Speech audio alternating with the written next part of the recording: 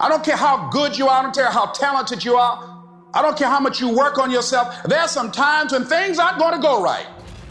There are times when anything that can happen will happen. Life happens. The unexpected, the uncalled for, the unintentional. We've been damaged emotionally, damaged spiritually. It may be your business. It may be your heart that is broken today. It may be the number in your bank account that is screaming, you are broke. You can break physically, you can break mentally, you can break your heart, you can break your spirit, and all of those are going to leave a mark. But the mark that they leave can be the mark of victory or it can be the mark of defeat. It is staying with the breaking that produces the blessing. It is not what you go through that determines where you end up.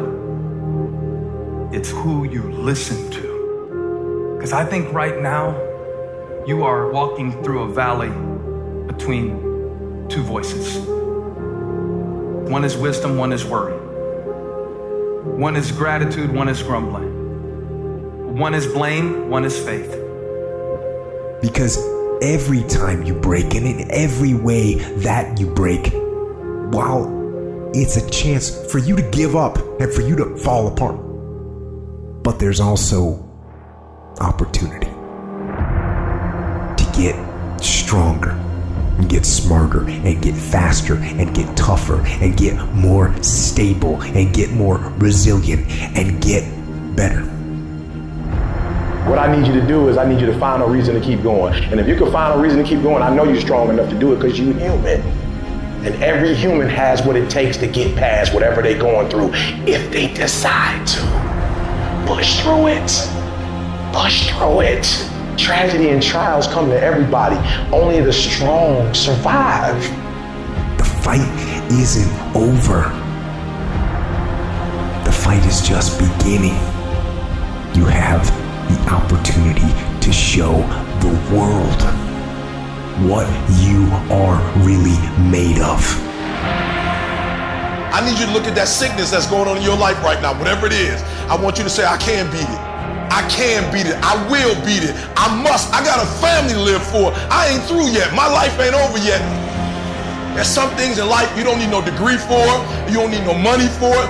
You don't need no support for it. There's some things in life you just gonna get through when you tell yourself, I'm gonna get through this. Regardless of what happens to you in life, regardless of the adversity, regardless of the opposition, regardless of the trial and tribulation, nothing can stop you. The only thing that can stop you is you. No situation, no circumstance, no piece of adversity can define your life. Never let a circumstance define you. And I'm not retreating. I'm not running. I don't care what they say on paper. I don't care if you say we outnumbered. We live by this and we die by this. We don't retreat.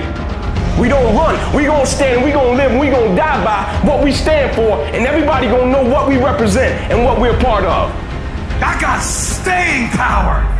I got staying power. Be encouraged today that no matter what you walk through, no matter how broken your marriage is, no matter how many times you failed, there is within you a spirit that is greater than whatever is going on around you. If you would be willing to fight your way through this battle, fight your way through cancer, fight your way through that academic struggle, fight your way through divorce, fight your way through it. If you are willing to fight your way through that singing career, fight your way through boxing, fight your way through football, I'm telling you, at the end of the fight is going to come victory.